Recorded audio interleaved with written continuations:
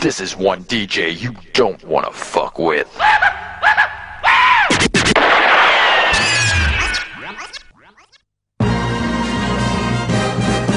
Ladies and gentlemen, your DJ for tonight has spent hours setting up his lights. He's spent ages performing sound checks, and he's refrained from touching the buffet.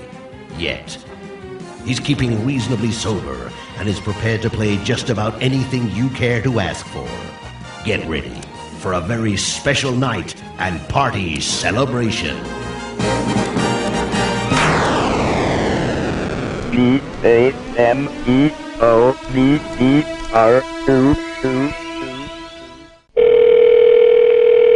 Hi, you've reached my mailbox. Please leave a message. I'll get back to you soon. Thanks.